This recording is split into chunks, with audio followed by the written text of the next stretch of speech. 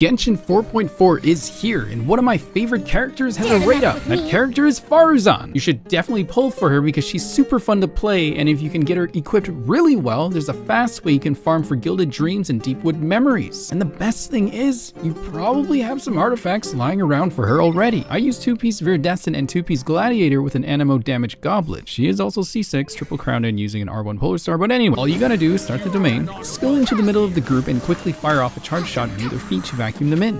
Usually they should all be thrown off balance and you can juggle them provided you can keep this rhythm going. Just keep using skill, charge shot, and weave in some normal attacks in there too. My build doesn't have a lot of energy recharge, but it should be enough to get one burst off that really does some damage. Obviously bring in some supports to make this stronger and faster, or just use a shield or something. Have fun and good luck polling!